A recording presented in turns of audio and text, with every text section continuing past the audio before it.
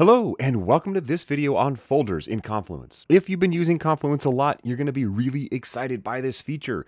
And if you're not as familiar with Confluence, you might be wondering why we would care about getting something like folders. They seem kind of boring. But I'm going to explain to you why I'm so excited to have access to these, and then I'm going to show you how you can use them to improve your Confluence space. Before we had folders, there was no way to structure content in Confluence without having a piece of content be the parent. For example, if I had a number of meeting notes, I couldn't put them all underneath the same common parent unless that parent was another piece of content, like a page or a whiteboard or a dashboard. This meant I would frequently end up with a parent page whose sole purpose was to serve as a way to collect other pages. It didn't offer any new information or content or anything other than a place to store other things.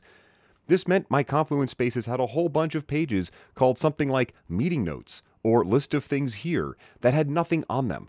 And I've struggled for years to find ways to use that page.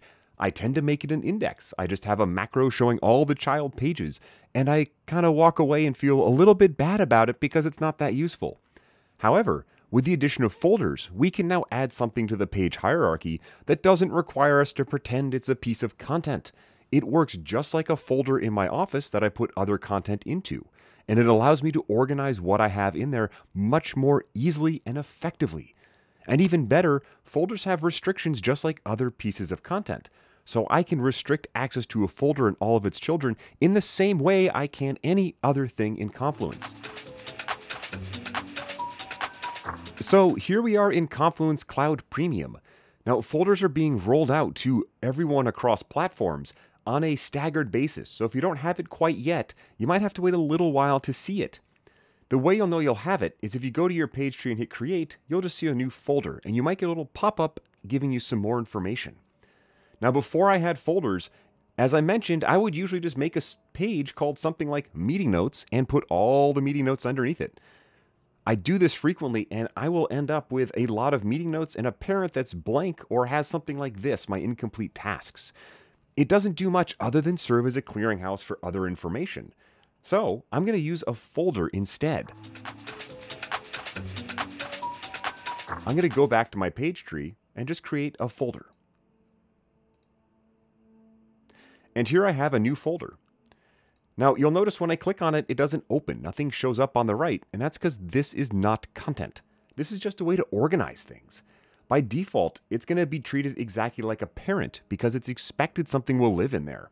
I'm going to give it a better name, so I'll click on the More Actions and hit Rename, and call it Meeting Notes.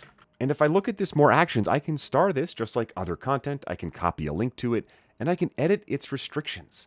So I can have the same control to edit and view as I do to other pieces of content. I can also copy and move it and archive and delete it. So to use this folder, all I'm going to do is click and drag my meeting notes into my brand new folder. And now when I open that folder, we're just going to see that there's content in it. This makes it much easier to organize my space and to put like content under like content. I don't have to struggle and add a random page just called meeting notes that will clutter up my search and my page tree anymore. Instead, I now just have this folder that makes it much easier to manage my content. Now there is one nifty feature that the nice people at Atlassian added, and that's the ability to convert an existing page into a folder. So in my example here, I've got this meeting notes in space. Instead of making a brand new folder like I showed you, I could have just opened up this page and clicked on More Actions in the top right, and I can convert this page into a folder.